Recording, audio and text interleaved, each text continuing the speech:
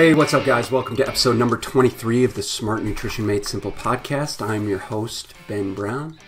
And today we have Stéphane Cazeault. Stéphane is my buddy from Kilo Strength Society in Huntington Beach, California. And Stéphane has spent the last 24 years perfecting his work. He has a strong formal academic foundation, earning a bachelor's degree in exercise science from the University of Montreal, and has recently published his first book, 66 Strategies to Program Design. In his career, Stéphane has personally trained professional athletes in football, baseball, and hockey. Here are some of the athletes he's worked with from the NFL, MLB, NHL: Steven Jackson, James Butler, Mark Clayton, David Freese. The list goes on and on and on. And Stéphane's passion is for program design like I've never seen before. His program design is carefully structured with literally every possible component taken into consideration to ensure the trainee reaches and not only reaches but exceeds their goals, making his work a combination of both science and art. Today, Stéphane and I chop it up about the benefits of strength training as it pertains to fitness, fat loss, muscle gain, overall health and longevity, and how he's taken his 20-something years of experience and really created an unbelievably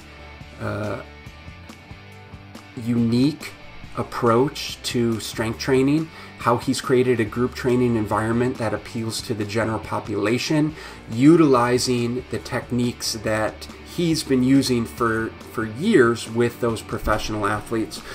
So if you currently are a personal trainer, if you are currently working with a personal trainer, if you currently do any kind of resistance training, then you're going to want to tune in and listen to this episode because you're going to find a lot of value in it, especially about the minute details of what it takes to create a good, long-term, effective strength training program. I hope you guys enjoy and find some useful information that applies to you that you can implement immediately, but as well as share it with those that you love. Assuming you do, we would like nothing more than to have a positive review and go ahead and subscribe. And with that said, I will see you on the interview. Steph, what's up, my brother? How you doing? Good, Ben. Thanks. How about you? I'm good. It's good to see you again. Good to talk to you again. What's been happening in the world of Kilo Strength Society? Yeah, so, we've opened a gym January 9th of this year, so it's been going on for like 10 months now. It's slowly growing. It's doing well. Our PRIMEIGHT Group classes are like starting to fill up, and people are liking it so far. People are progressing. We also have our trainer education thing. So we have like training camps, and we have a 2-day seminars once a month on the weekends. That's getting traction now. So it's doing well. Good. We'll come back and I want to talk about specifically what the PRIMEIGHT is and your trainer education courses and exactly what your gym is focused on. But I'm interested in finding out more about how you guys got into the position of opening Kilo and kind of a little bit about your background, Steph, and how you got so into strength training from the very beginning. Yeah, that's a good question. I early on, like as a kid, right? Born in 77, so growing up in the 80s and seeing like people like Jean-Claude Van Damme, Arnold Schwarzenegger, Stallone, and even the toys. I don't know if you remember He-Man. Yeah, of course. That was my favorite toy. Like they were so jacked, and it kind of like got me into the whole training thing. And it started, with bodybuilding influence. I started training. I was 11, and then it morphed. Like once I turned 14, and morphed into like more performance training for American football. I was a running back, but I've always had that love for bodybuilding at the same time. So, and it evolved from there. At 14, I knew I wanted to be a strength coach. I was watching, you remember, like it was on Saturdays, it was called This Is the NFL or something like that. Yeah, vaguely. Because, yeah. Like Steve Sable was like the guy. And I remember watching that show one Saturday morning, and they were showing the brand new Tampa Bay Buccaneers training facility. and you saw their strength coaches and like NFL players like training in it. And I'm like, wow.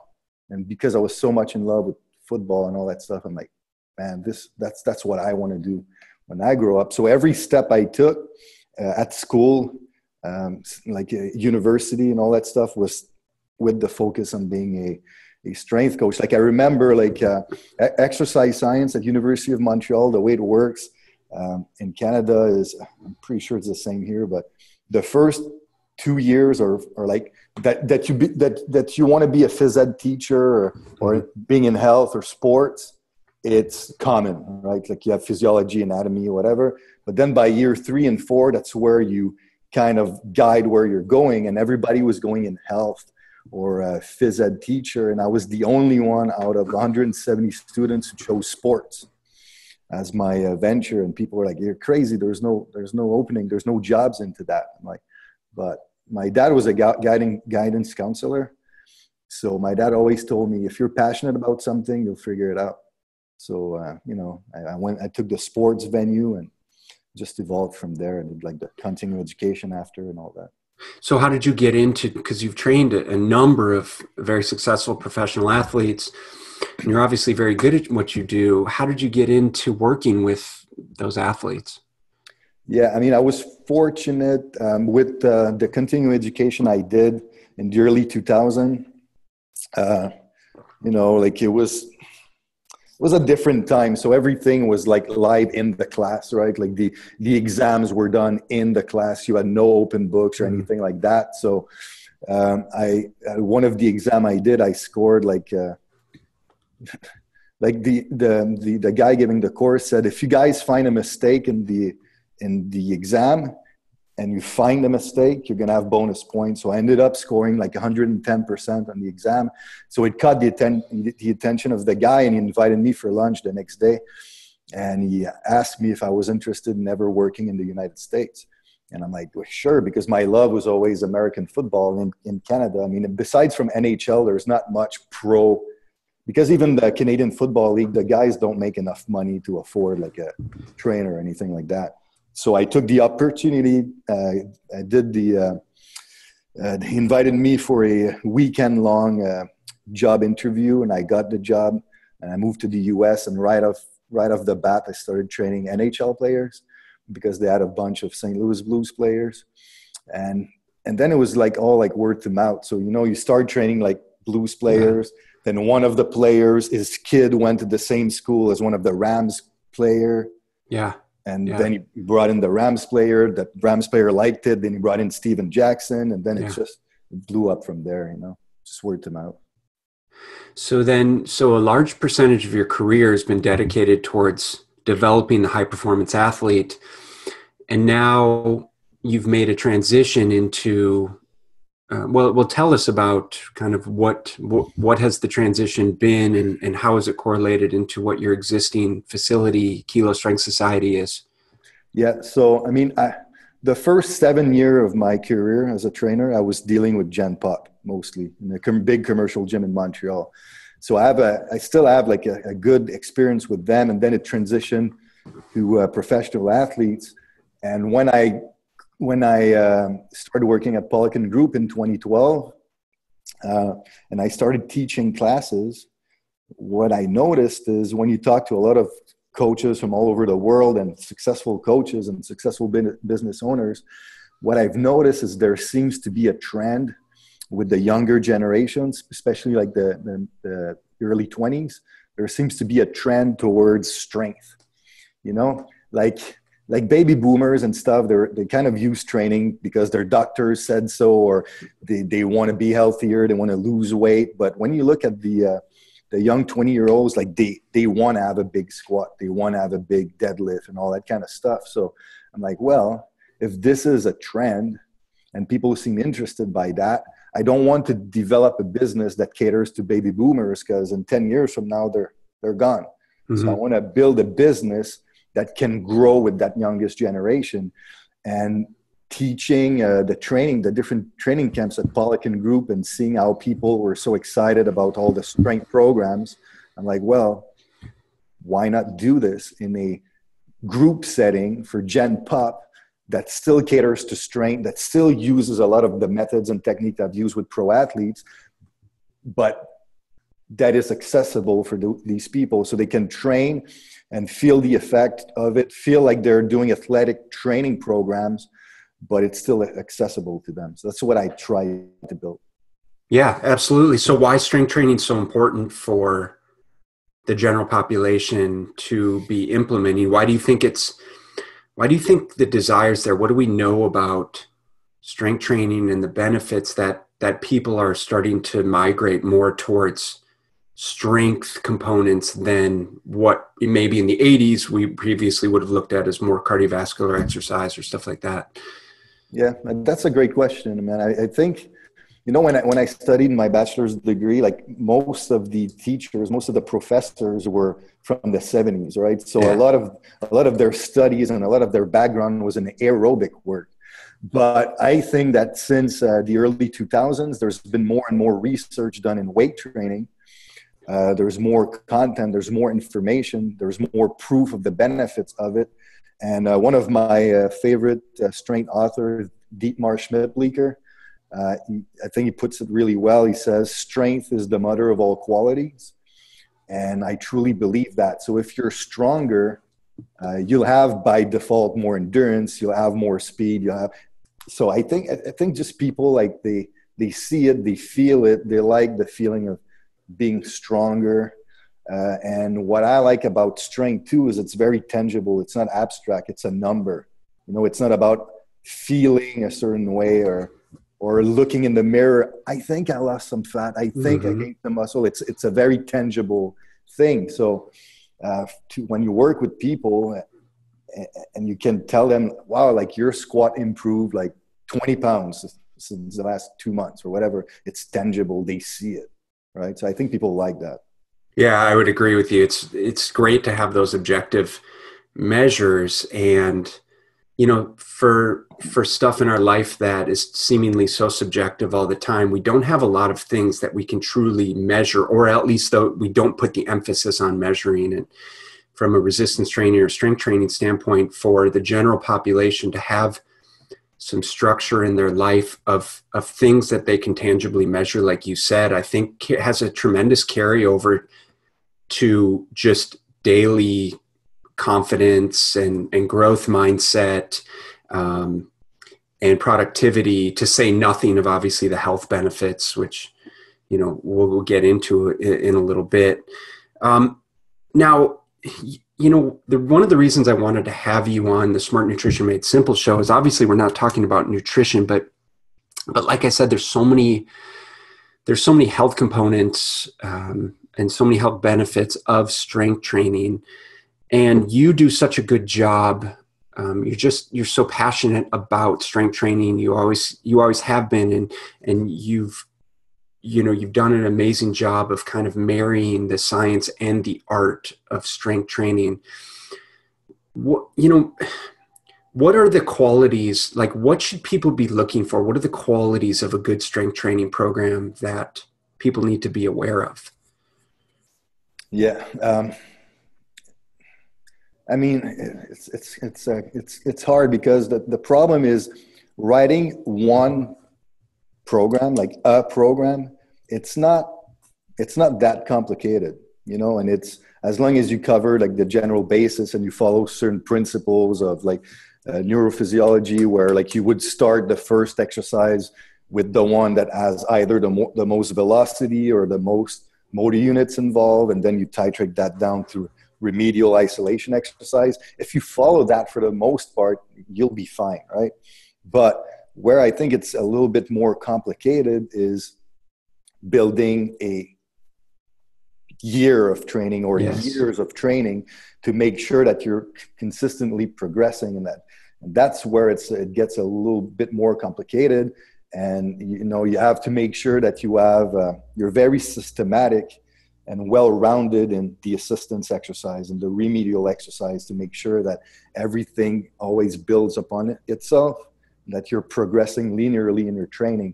Because, if you only, for example, if you only build like one upper body session, and let's say we're assuming you're doing 2 upper body sessions a week 2 lower body sessions a week. You're building your 1 upper body session. And then you're choosing your chin up, you're choosing your rowing exercise, whatever. Then people, wow, my workout is great. It makes sense. Everything is complementary, but not necessarily, because that workout has to be complementary to upper body 2 as well. Because you're building you're building a microcycle. You're not just building one workout. So you have to make sure that both upper body workout, everything is complementary. And then if you do that consistently and systematically over time, then you're going to have a much broader development than someone who just thinks day to day. And then if you look at the end of the year, like that guy might look at all of his programs and he's like, wow, 80% of the time I ended up prescribing medium neutral grip rows 80% of the time. So I've missed out on a bunch of variations that I should have used to have like this upper back development that I'm looking for. So it's like training, you have to look at it on a macro instead of. And why should the general population care about thinking about their programs from a macro scale? I mean, the nature of the beast is that there's a lot of trainers out there just on a whim saying, not necessarily having a program design in place and just saying, hey, today's boot camp style session is XYZ and it's what all their friends are doing. And, they've had a few people get good results. So why should someone necessarily care about doing a more systematic structure with their program, having their trainer implement this type of program versus going to the boot camp classes down the street? How is it going to affect them? Like, what would they notice? That's a good question. But the way I like to see it is whenever I have a new client or I train somebody, I always think in my mind that this will be a client for life. Okay. Because if you're training somebody for a bodybuilding show, let's say, and he hires you and is like, okay, I have a bodybuilding show in 12 weeks. Well, okay, we're just talking about 12 weeks, but most general pop, their goal is they want to train for life. Mm-hmm. Okay? So if you want to keep a client for life and if you want them to train for life and have success training and reduce the incidence of like pattern overload type injuries, you have to make sure that you're very systematic, because if you're just like going through the motion of writing programs or like doing like the workout of the day without any type of structure or thought into periodization, the problem is after a year, your client is going to look the same, feel the same, have the same amount of strength. So why would that client stick with you? Why would he renew for another year when there is no true progression? But when you're systematic and when you focus on numbers and you actually show numbers and you see progress, then the person feels way more secure, or they feel like their return on investment was worth it because they're going somewhere for once with their training. Because to me, it's about retention and making sure that people want to keep training all the time while still avoiding injury, but progressing at the same time. So what are the things that you guys implement with your specific program design that helps people overcome potential injuries, pattern overload, like you talked about, the typical postural imbalances that we see in day-to-day life? Because I think a lot of people are concerned, a couple things. So I think a lot of people are concerned that strength training would potentially cause them to get injured. And therefore it's something that, or having to use, a certain intensity level that would cause them to get injured. And I feel like that's a big limiting factor. So what are some things that you guys implement with your training methodology that may actually be, opposite of that? Yeah. So Alexandra and I, we have 20 years experience as coaches, and we've coached a lot of people one-on-one. So I think the first thing is making sure that your clients have proper technique when they're lifting, right? So that's always the number one thing that we focus on, coaching beyond everything else. And then people have to know how to load properly. Like the general population, usually they don't know how to load. So it's either they grossly underestimate, and for months and months and months, they're working at 40% of their RM and doing reps and nothing happens, or they get carried away and they're using too much weight. So we emphasize coaching and loading first. But then as far as the program is concerned, structurally speaking, I think the big advantage of our PRIMEIGHT group classes is that we use a 14-day microcycle. So within a 2-week period, we have 8 different workouts working on 8 different motor patterns. So, and it only repeats once every 14 days. So it delays any type of concern that you could have in terms of pattern overload, because it's not like we're doing like flat bench press every week, every workout, all the time, which that could lead to, especially on extensors. When it comes to upper body extensors, you have to be very careful to have a very broad spectrum of angles, because that can lead to injury. So we have that built in our structure. And then to add to it, like we usually split our training into the A series, which are primary exercises, the B series, which are assistance exercises, and the C series, which are remedial. And the definition of remedial is to cure, right? So we use a lot of those C series exercises as injury prevention, rehab type stuff. So a lot of isolated like rotator cuff or scapular retractors, neck, things like that we're going to train to make sure that people are bulletproof. So what are some of the benefits that you're seeing with the clients that you guys are typically training when they're consistent with their strength training programs? Well, I mean, the good thing is the way it's set up. I mean, people get like drastic strength increases, and like I said earlier, that's tangible, so they see that.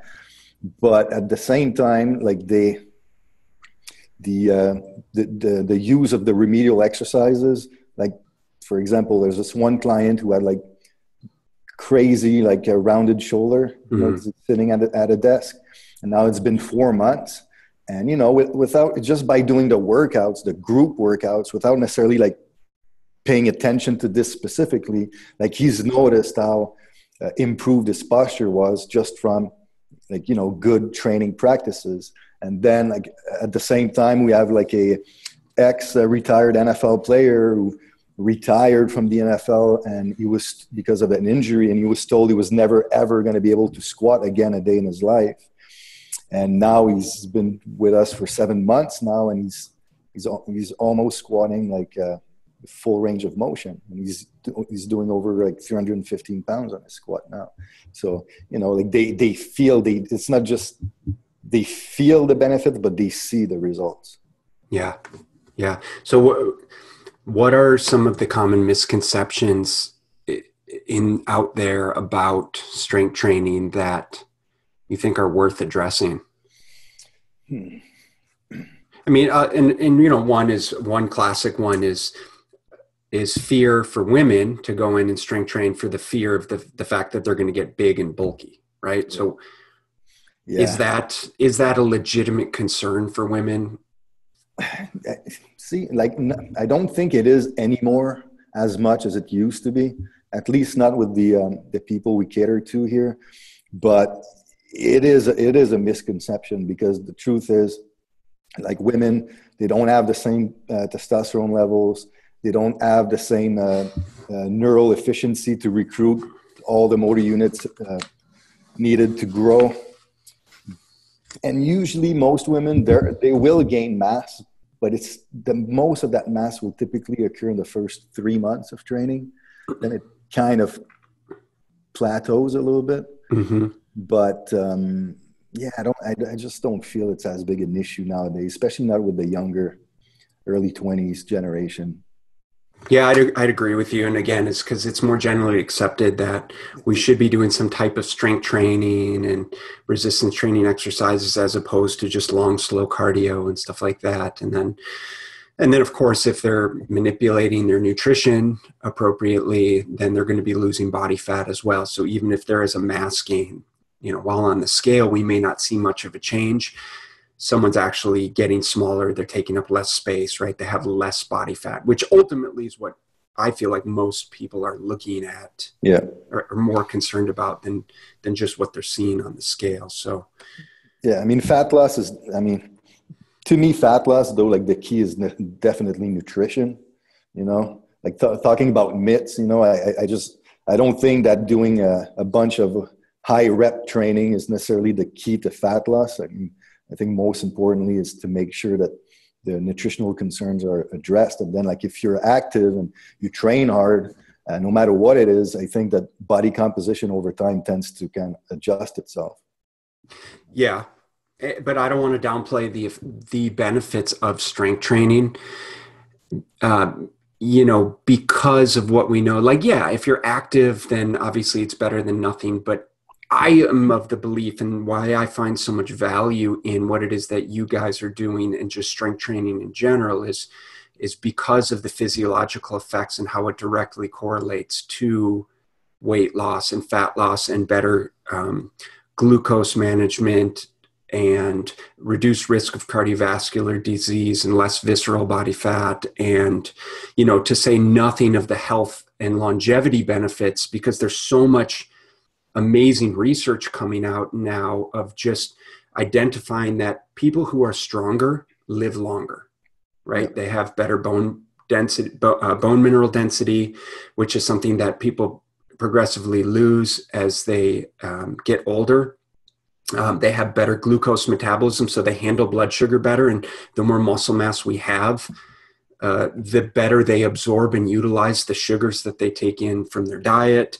Obviously, you know, the cognitive benefits. I mean, there's just so many that we're well aware of. So I think that it's really important. And again, this is the reason why I wanted to have a conversation with you, is because I want people to understand that they should be implementing some form of strength training in their program. And like, I'm not poo-pooing, you know, long distance running or cardiovascular exercise in general, but just understanding, like, you know, the long-term benefits of strength training. It's something that absolutely every single person should be doing to some degree.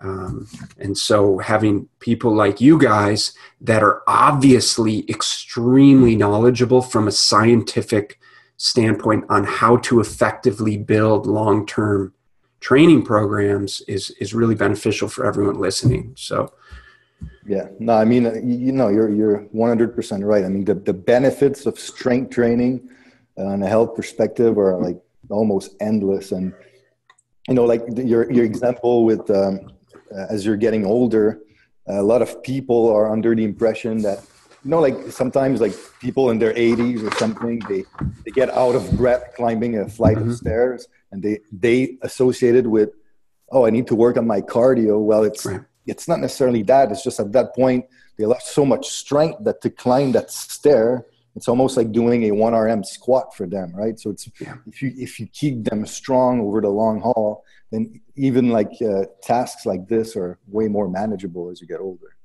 Yeah, and honestly, it's something that, you know, it hits close to home for all of us at some point. So, you know, when we're younger, it's like aesthetically, we want to, you know, look good. We want to have muscle mass. We want to be like He-Man and Arnold Schwarzenegger and Jean-Claude Van Damme and, you know, and be manly and stuff like that. But as we get older and as we enter, you know, later stages of life, it's about health and longevity. And now for me personally, it's not even so much about me, but it's about my dad and my grandma and, you know, just the knowledge of saying, like, look, if you would just go and do some machine resistance training a couple days a week, it's going to have a significant carryover. Because what happens with most people is as they get older, their weight either stays the same or in America, typically they're gaining weight, which means they're gaining body fat.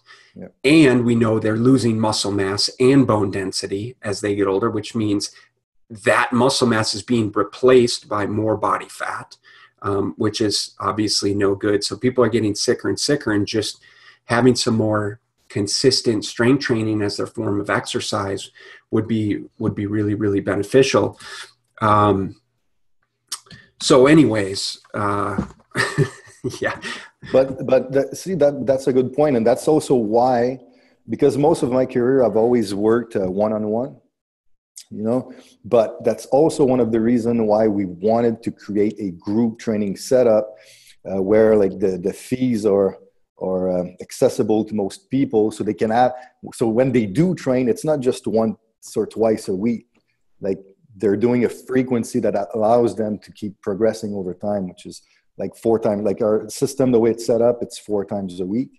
And that's a good frequency for most people to get results. Yeah.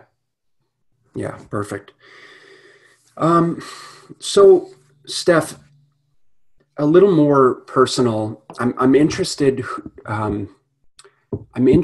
who have been some of the biggest influences for you throughout your career. Yeah, I mean, without a doubt, the number one most influential person was Charles Poliquin, because when I first read one of his articles in Muscle Media, 2000 in 1997, I was just so intrigued by the, like double station supersets, A1, A2. He had a 4-digit tempo. Well, it was a 3-digit tempo at the time, but he had a tempo for your reps. He had an actual rest period. And, I was used to reading a program like bench press 3 times 10. That's it. Yeah. There was nothing else to it. So I was very intrigued, because I'm like, wow, it's so much more detailed. And then when you start reading more of his stuff, like the science background behind it was very interesting. So you kind of got away from like good old like empirical bodybuilding to science-based strength and conditioning. So that was the main influencer. Then obviously Larry Vinette was the first coach I ever hired. He was a bodybuilder in Montreal. I learned a ton from him. And what was interesting with him is he did courses with Charles in the early 90s, before Charles even like kind of developed course content. So he kind of brought that background to his bodybuilding training. So for me, it was a good mix, because I was so in love with performance, but I also had this love for bodybuilding as well. So he was I trained with him for 7 years, from 98 to 2005. So I learned a ton from him. Cool. Yeah. Yeah. That's awesome. I always like to hear, the background, about who's been the biggest influencers for people that are doing such great things in the industry. So I can certainly appreciate those too. Steph, what are some failures that have set you up for success later on, if you don't mind sharing? Failures that set me up for success. Well, I do not have the greatest genetic in the world. I mean, my dad is 6 feet tall, 170 pounds. My mom is 5'6", 105 pounds. I have like small bones. I lived in Africa when I was in Burkina Faso when I was 8 and 9 years old. And when I got back at the age of 9, I missed out on so much food. And because of lack of education, I ate so much crap that I got pretty fat. And when you get fat as a prepubescent, what happens is your fat cells multiply. They don't just grow in size. So anyways, my biggest failure has to do with struggling so much to get results in the weight room that I really had to fight my way in figuring out the proper way to train to finally get results. And I think that sometimes when you're so genetically gifted in training or whatever it might be, you don't need to struggle as much. And if you don't struggle as much and everything comes easy, then it's harder to sympathize or find links with your clients. Like if you've always been lean and shredded and eating whatever, and then you have a client that has some type of metabolic syndrome and you tell him, oh, just eat like me, it's easy. Well, yeah. No, you need to understand where he's coming from. So I think that was very important for me, because like in my teens, I was one of those that, because I was overweight, I thought that eating 1 or 2 meals a day was the greatest thing ever. So I would always skip breakfast. I would train for 2 hours. Nothing happened until like everything got fine-tuned in my early 20s. Yeah. Yeah, I think those are the things that make us the best at what we do, is overcoming our own struggles and having to really learn from those and using that knowledge to influence other people positively. Eh, And so, what is some of the best advice you've ever received? Yeah, I would say that we have to go back to 2001, and I did a private consult with Charles in Chicago. And one thing that he told me at that point that stuck to me is, he's like, Steph, as a coach, you always have to make sure that whatever you create, you could actually sell one day. You have to create something that's sellable. And what he meant as a strength coach is you need to have data. Because if you train people and you don't record a thing, like, what can you really build that somebody at one point, at one day in your life could be like, I want that, right? So it kind of stuck to me, and that's why I've always kept all of my clients' numbers and charts, and I have all of those. I have over 16,000 like programs with data that I've accumulated, and I've used this to build all my training systems, because it's actual tangible data. So that I've always been obsessed with that, but it came from that 2001 consult. Yeah.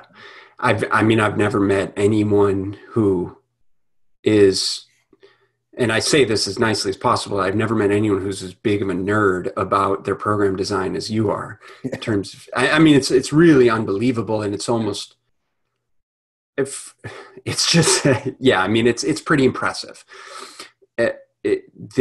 The degree with which, and time and effort and focus and structure that you put into your workout programs, but it's also programming out, years upon years of systems. So I think that's a perfect segue into, I'd love for you to talk about how you developed the PRIMEIGHT system and exactly what that is. Yeah. So I basically took the system that I use when I train all my pro athletes, and I found a way to make it accessible for Gen Pop. But my biggest challenge with doing group training was that you cannot really periodize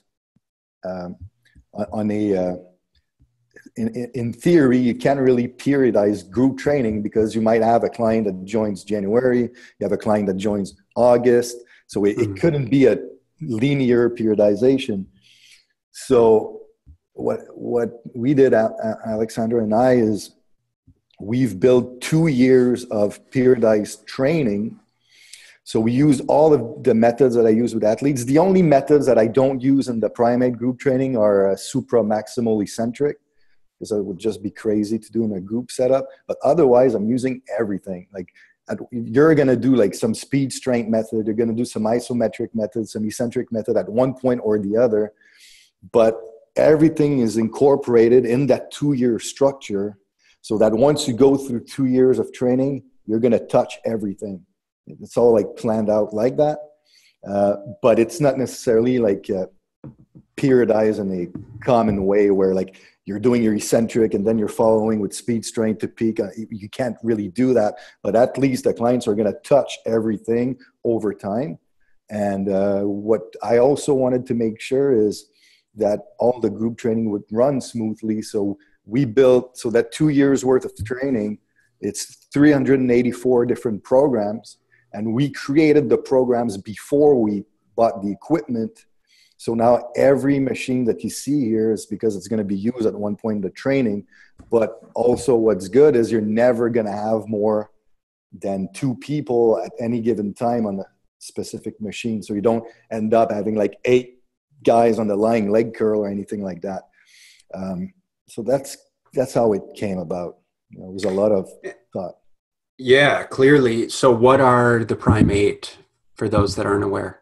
Yeah, so the PRIMEIGHT lift, so it's the 8 primary exercises. You have the squat, the front squat, the deadlift.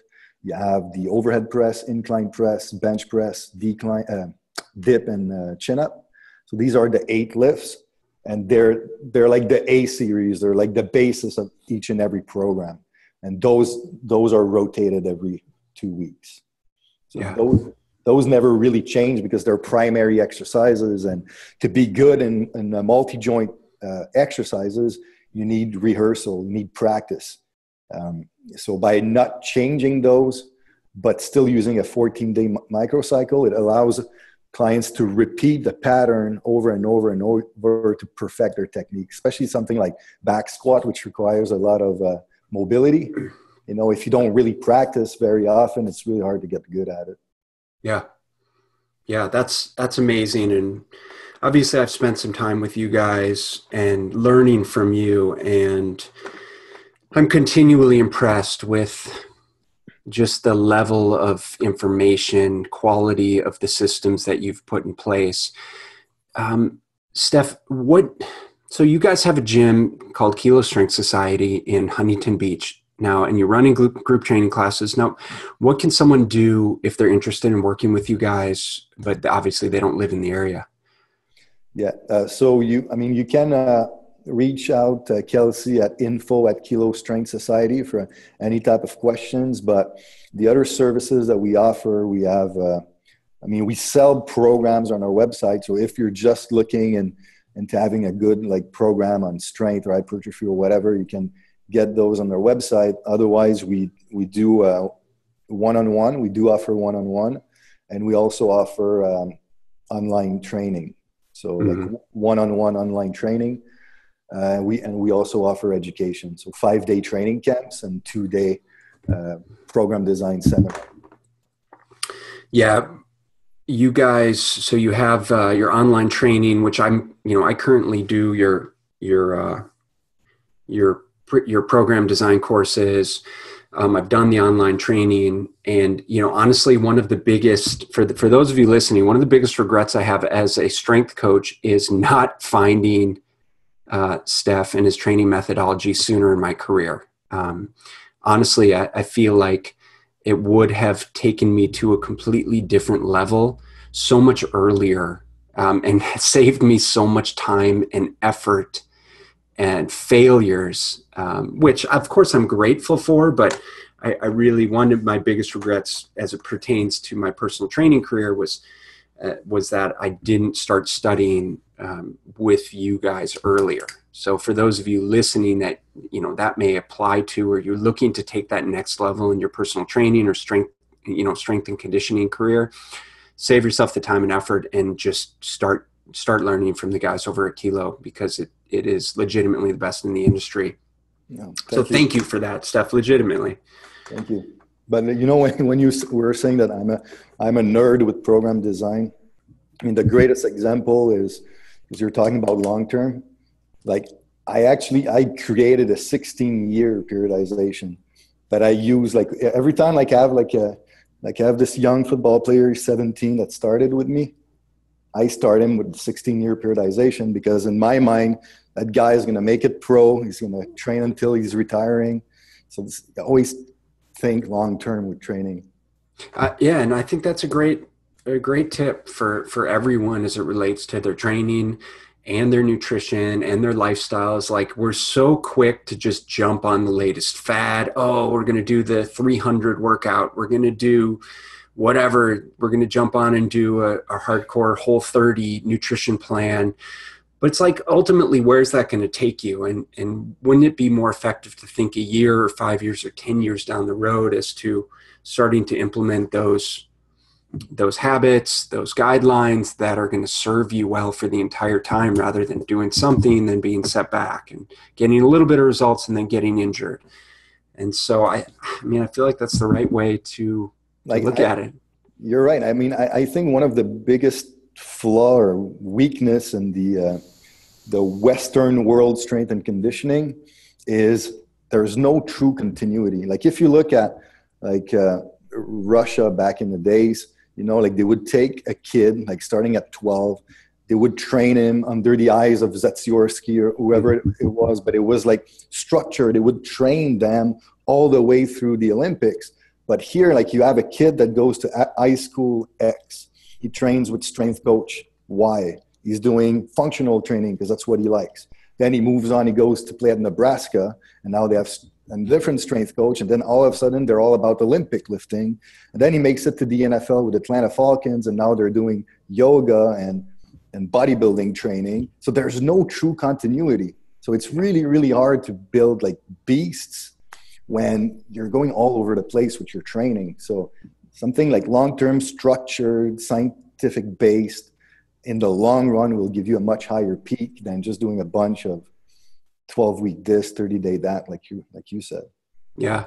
Start young, and even for kids, I mean, even with my kids, my girls are 8 and 6, and we even just for them to just go through the motions, to start to create more body awareness, to understand what it is to start to push themselves and train at a higher intensity. We're not obviously using heavy loads or doing high intensity movements or anything like that, but it's, again, just from a confidence standpoint, like for them to know that they can do a pull-up is amazing. For females in general, to be able to do a pull-up is an incredible confidence booster. So there's so much carryover to strength training and every facet of daily life, that for those of you listening that don't currently strength train but think it may benefit you, I would encourage you to get started. And if you don't have a place to do it, then reach out to the crew over at kilostrengthsociety.com, and that may be a good place to start. With that said, Steph, thank you, brother. I appreciate your time. And thank you, Ben. And it's always it's always great catching up with you. I appreciate everything that you guys have done to support BSL Nutrition and the Smart Nutrition Made Simple podcast. And I'll touch base with you soon. Perfect. Thank you. All right, brother. Take care. So I hope you enjoyed this episode of the Smart Nutrition Made Simple podcast.